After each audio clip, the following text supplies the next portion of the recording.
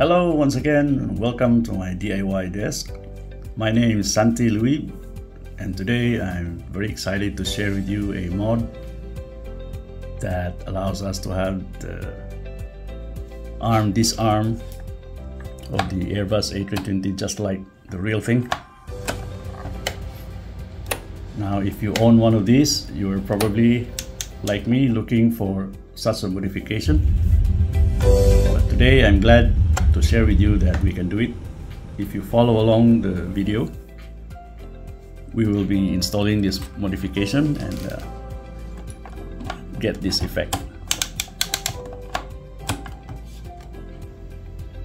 Now first things first, before we proceed, I'd like to remind you that this is strictly a do-it-yourself process, and that involves risks in damage and obviously also your warranty. If this is a new unit you have, opening it can void your warranty. And secondly, doing it yourself always poses with it some risks. But as long as you follow along the video very closely, we do it nice and slow, we should be good. Still here? Right, let's move along. So what are the things we need for this mod? First of all, we need this tube here. It's called a chrome tube or a brass tube, plated with stainless steel or chrome. It needs to be 9mm in diameter with a thickness of 0.5mm. You need about 50 or 55mm of this, and of course that depends on how long you want the new handle to be. Then we need this 2-position toggle switch, links in the description. This comes with a roundish handle. This variety has a flat handle with it, but as long as you get the one with roughly the same length, then you should be good. And of course we need some wires to connect that into the circuit board. I'm just using this type, which is a 20mm in length. It doesn't matter what's the terminal here because we're gonna cut it anyway and solder it. And of course we have 5 parts here of 3D printed material. Actually there's 6, because this head here is made up of 2. I decided to separate the cap so that it has a cleaner look into it. And yes, this is 3D printed. It looks smooth because I sanded it and I applied a matte polyurethane black spray. This here is our switch flipper. The tube will be attached here and inserted into the stock rod. We have here the switch bracket. This is where the switch should sit. We have here the locking rails. These railings will be installed inside the enclosure, just below the slot here. And of course, to fix these things together, you need some CA glue. I use the same type for my DIY applications. You need a tube cutter because more likely the tube will come long length. You need only 50 or 55mm of this. If you don't own one, you can also use the standard handheld metal saw. You need an Allen wrench, which is about 3 or 3.5mm. I'm not pretty sure about that, but I'll explain to you later where this is used. You need standard star screwdriver. This is gonna be the first thing you remove, and this is where you need the 2mm Allen wrench. So we have to unscrew this.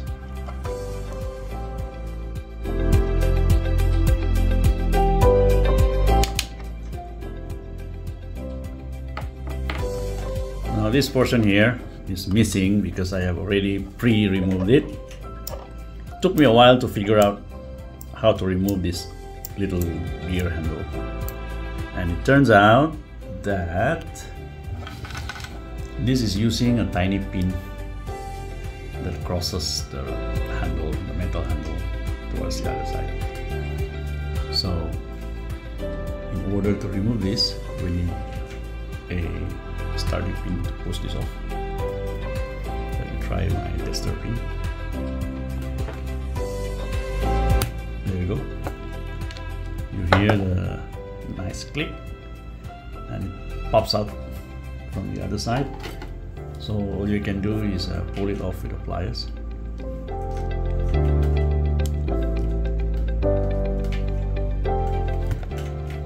This is it. This tiny little pin. And with that, you will be able to pull this off.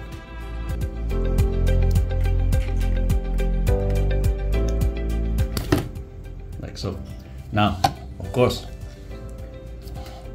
in your case, it has to be here first. But I already pre-removed this earlier. You cannot remove this cover without first removing this and this. So with these two out of the way, next is to pull this knob, which is, so you just pull it nicely, like so. There, you have it. So now you are clear of all the obstacles, and we can begin unscrewing this whole case. This cover is held by 6 screws, 2 of which are in the middle. These 2 here. The other 4 is actually covered by this rubber capping.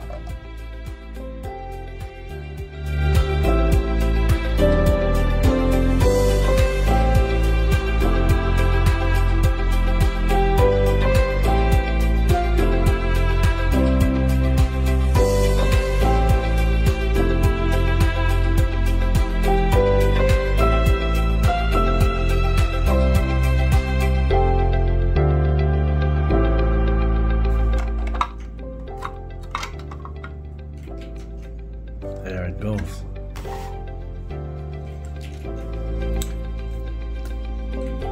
Now, had I not removed the switch, it should be sitting here. Okay, so the reason why I removed the original switch from here is because I had never used the landing gear button here. I have my own DIY landing gear and auto brake panel, so I never use this. And secondly, I don't like to use this very small one on a place where, in a location where it shouldn't be. I mean, below the spoiler arm. Right, so after investigating this, it took me a while to figure out how I can place the additional switch. And I was quite glad to notice that this unit actually comes with these 2 screws here. And upon close inspection, I was wondering what is it for. So I opened this.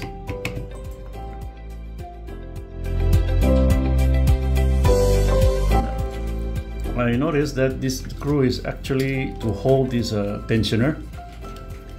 This is the tensioner that you can adjust to tighten the tension of this lever. This is actually a bonus, because when I saw this, I finally thought that, you know, a big portion of my trouble is already solved, because this is where I capitalize on the space, and this is where this little turret was born. These 2 holes here corresponds to that. These 2 screw holes where this thing can sit there, and then you screw it in. Of course, during 3D designing, I carefully measured all the distances down to the closest millimeter, so that when everything sits in place, you get the precise measurements.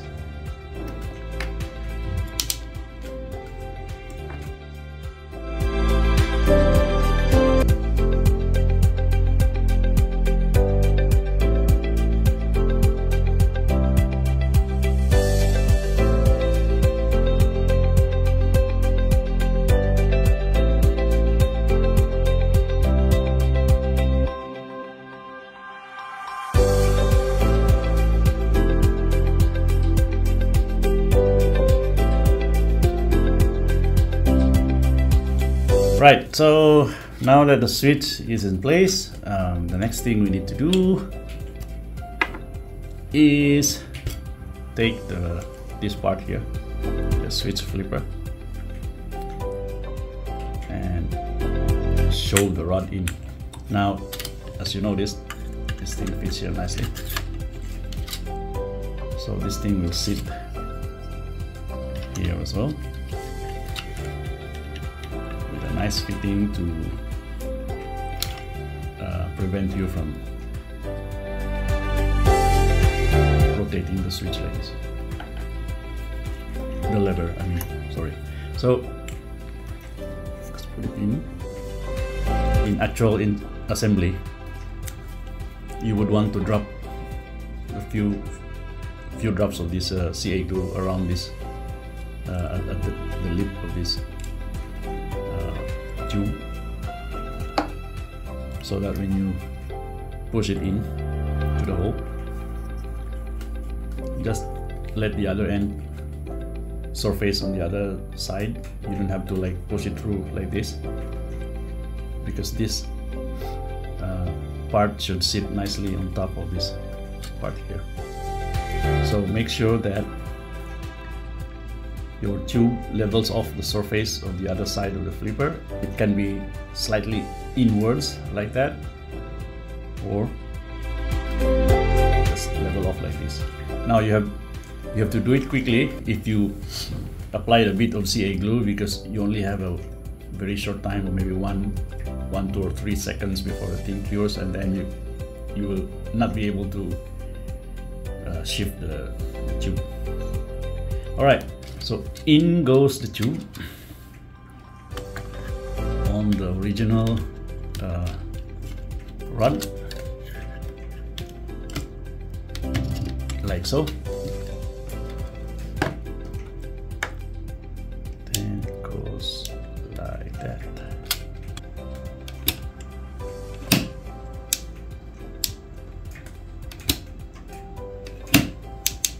So the next step is to install the railings and the locking mechanism.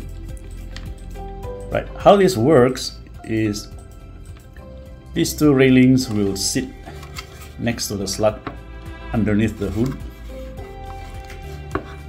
This will serve as the locking mechanism. In the real Airbus, once the lever is in the retracted position, that's the only place that you can pull up the spoiler to this to arm it. Sorry.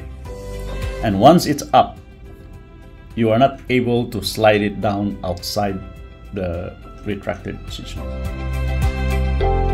So before you can slide it down, you have to push it back to this arm, and then you can operate the spoilers.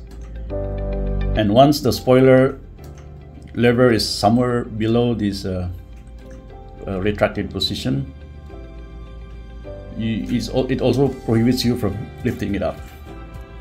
So this railing does that feature. Now I cannot think of any way to install this other than use CA glue. That means once it's in, it's gonna be permanently inside under the slot. But that's nothing to worry about, because this thing is unobtrusive. Even if you uninstall this add-on, it can stay there without disrupting the normal operation of the default unit.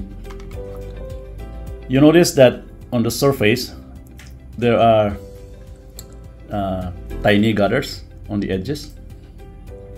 Now the only use of these gutters is to make sure that when you put it inside, the thing will align nicely on top of the there's a protrusion underneath the window. The other one is just a mirror copy which sits on the opposite side. I don't know if you can see it from here. Well, anyway, to illustrate how it looks like after installation, it's going to look like this.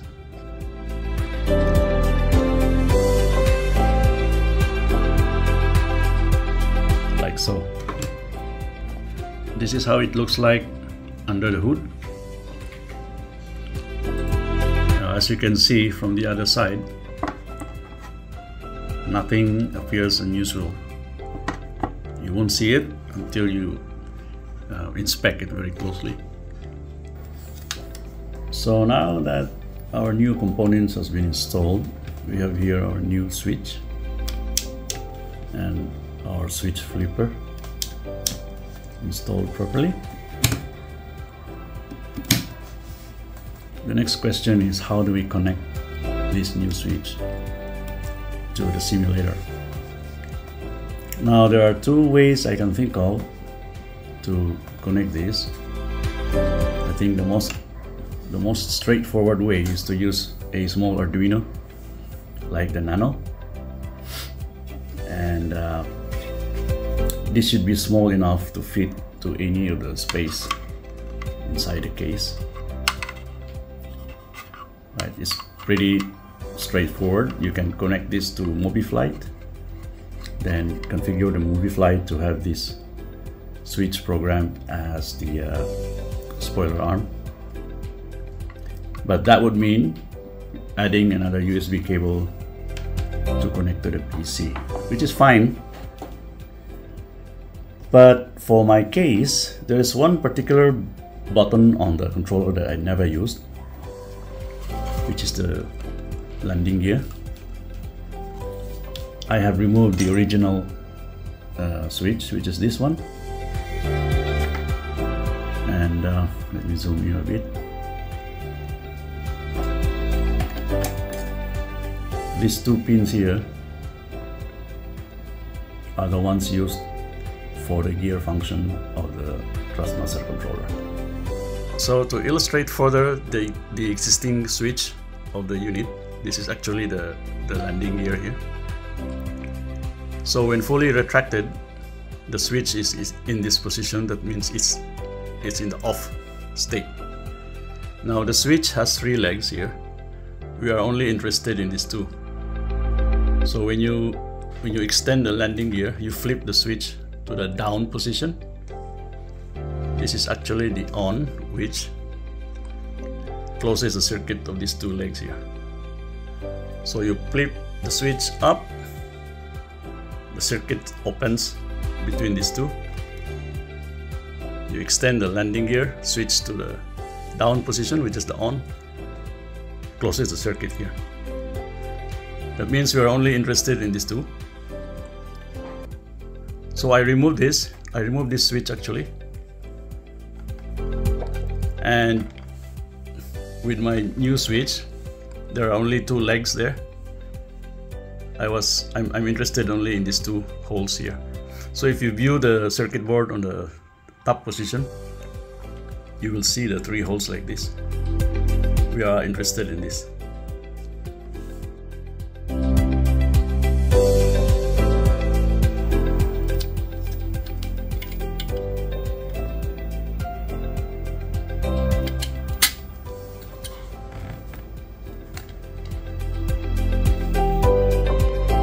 Now, if you don't want to use the landing gear button of the default unit, there's another way we can wire this to the simulator.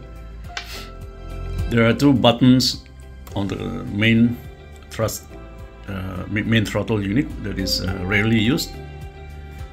So we can tap the wire here, but that means we have to cross the wire from these two units, but we have to do it underneath.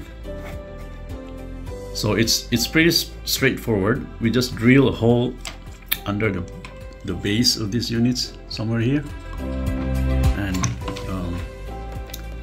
do the same thing on the main throttle, which is this portion here, and just run the wire probably with some terminal connectors for easy connecting and disconnecting, and that should do the trick. Okay, so this is now the soldered components. This is our toggle switch here, and this is the connection to the circuit board. There is one very interesting note here that has something to do with how the Thrustmaster firmware reads this toggle switch. Now, what I noticed is that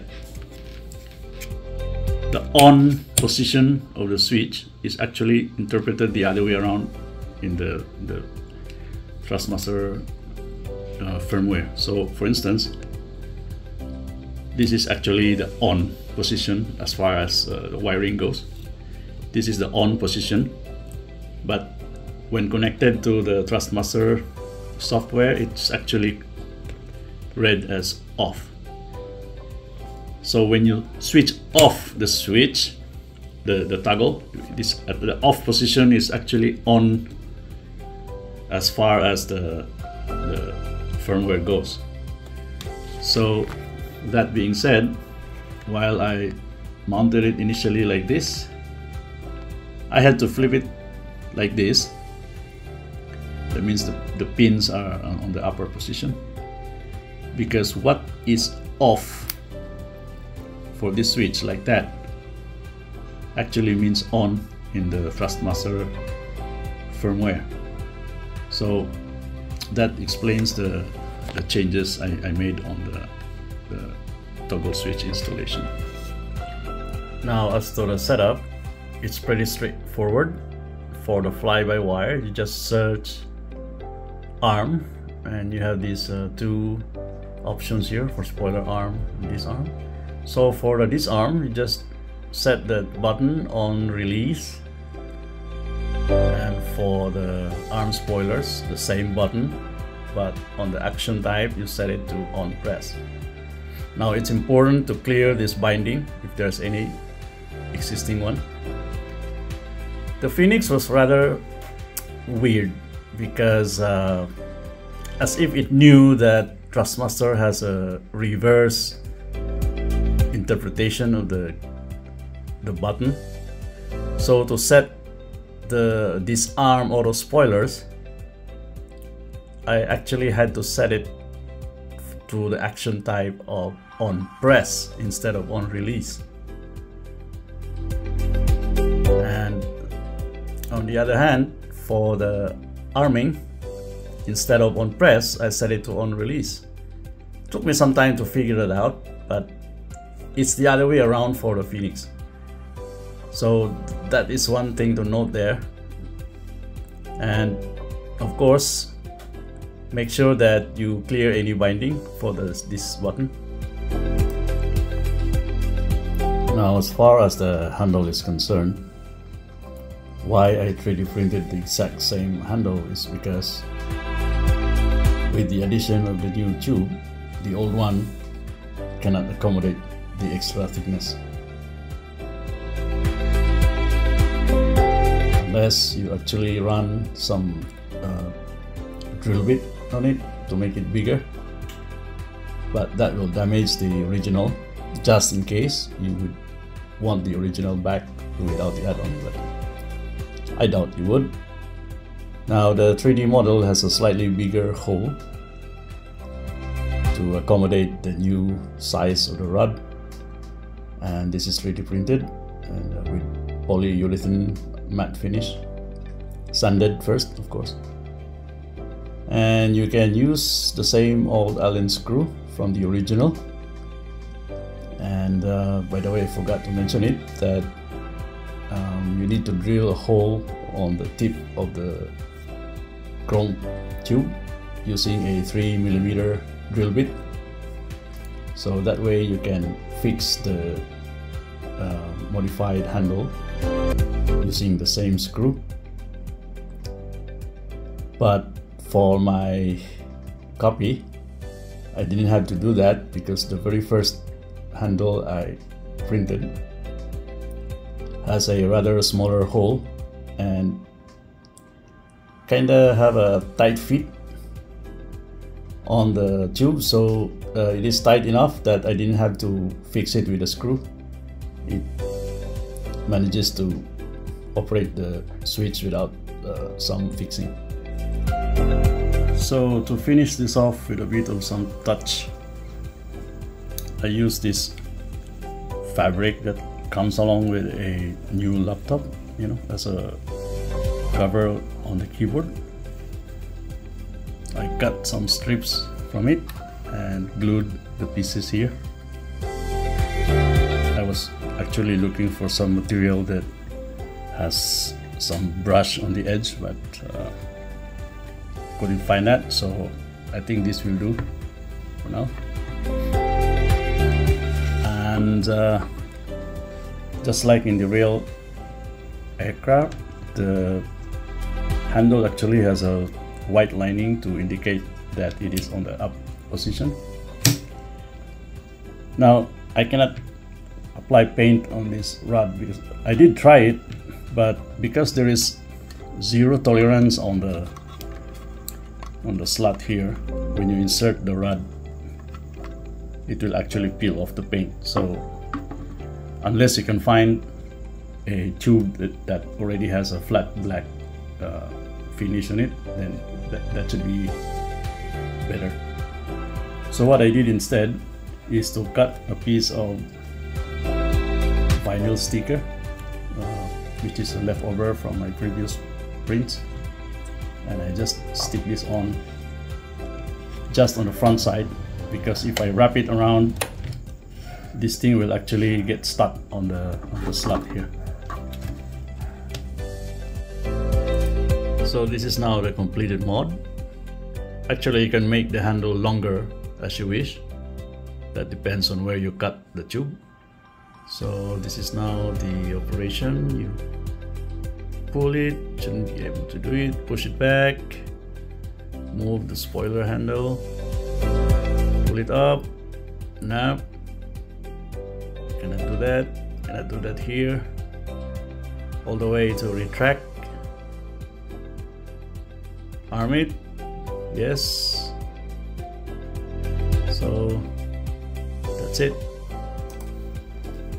Now I received a comment from somebody who is a real Airbus pilot saying that the real spoiler lever doesn't have any detent on it except the 50% position, yet the detent is subtle. Thank you very much for that info. I didn't know that, but these detents actually ship with Thrustmaster by default, but there are two ways you can solve that. The easy one is to just unscrew the detent component and flip it 180 degrees, replace it back, but that will remove all the detents on this full motion of the lever. Another way, which is needs a bit of work but will emulate the real one, is we have to 3D print another detent component and remove the other detents, except leave the detent on the 50% position, and make the slot a bit shallow so that the detent isn't as snappy as this, according to his description.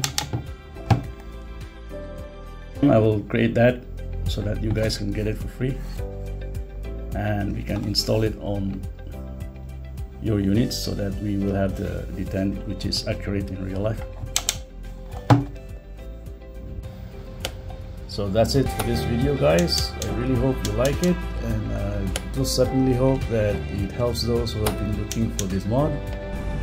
Please help the channel by hitting the like and subscribe button if you haven't done so. Stay tuned because we have further enhancements for the Thrustmaster TCA quadrant to make this unit as realistic as possible. Thanks for watching and see you on the next videos.